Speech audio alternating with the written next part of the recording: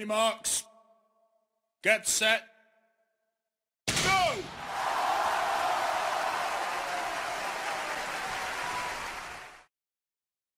Disclaimer. The video I shared are only limited to the information I get from the community around where I lived and also the internet. It's not the advice of experts in the field. There is no obligation for you to follow.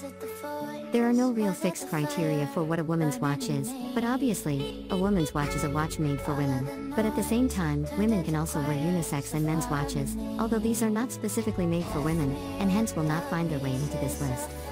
In this video, we take a look at some of the best and most popular women's watches under $100. And here is the list.